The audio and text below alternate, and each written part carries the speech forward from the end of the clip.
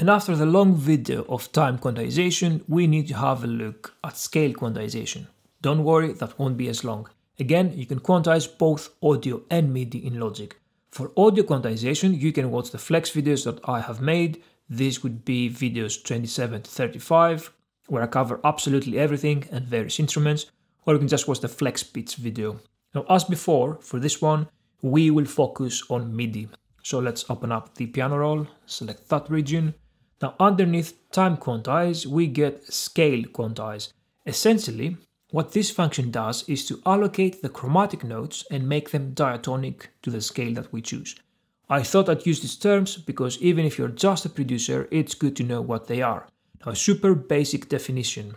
Diatonic notes are the notes that belong to the key.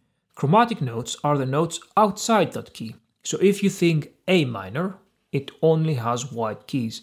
So anything that is sharp or flat, so a black key, does not technically belong to that scale and is a chromatic note. So let's look at an example and make it easy. So here we have C major, which, as you can see, it only has white keys. And everything you choose will be highlighted here. If I change a note and make it sharp, let's do the F, let's take it and put it on F sharp.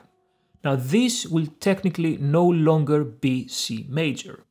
Now say you have a passage that, and something sounds off.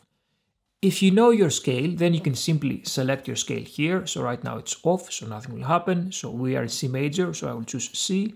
And then from that list here, we will select the type of scale that we want. In our case, it is a major, so I will leave it on major.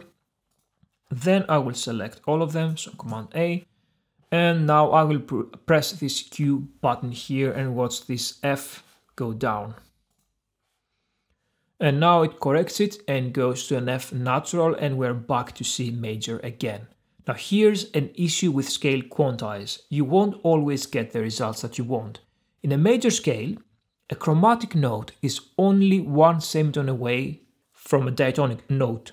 So in our example, the F sharp, if it goes up a semitone, it becomes a G natural, which is part of C major. And if it goes down a semitone, it becomes F natural, which is also part of C major. Here's the issue now. 50% of the time, Logic will go upwards towards a note of the scale, and 50% of the time, it will go downwards. So let's look at it. So if I grab that F again and put it up, make it an F sharp again, because the first time it went down to F natural, now it will go up to G. So I will select all of them, I'll press Q, and as you can see, it is now on G. So we are repeating a note for C major scale and it completely skips F. So because half of the times it will move the note up and half of the times it will move it down, always listen back to make sure it's okay. So do not completely trust the scale quantize. If you already have all the notes of the scale, obviously nothing will happen.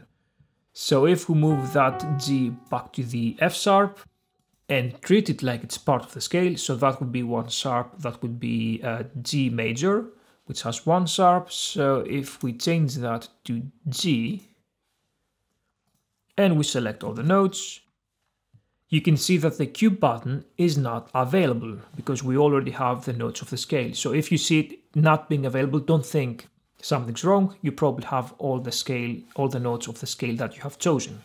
Now let's look at one more thing. Now, sometimes you may want to have a note that is outside the scale because it sounds good. By far the most common example of that would be the 7th chords. So let's listen to this example.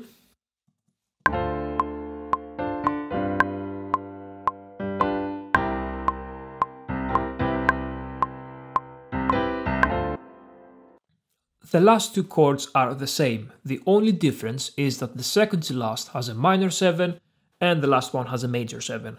If you were to quantize something like that using the major scale option, because we are in a major scale, then it would remove that minor 7, which sounds good here.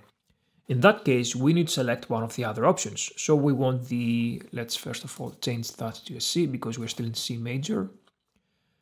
And then we want the major and flat 7. So if I select all of them now, you will see that the Q is still unavailable because it now treats both the minor and major 7th degree of the scale as part of the scale.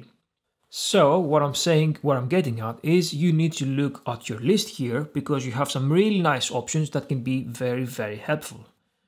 And the last thing I want to remind you is the brush tool.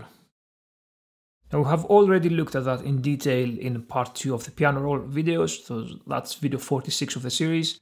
I want to remind you that you can actually use it to input notes that are only part of specific scale. So if you don't know your scales by heart, or if you're not sure about something, you can select any option from the list here. So let's say that we want, I don't know, E major, and then go to E. You will see that it will only input notes based on that scale.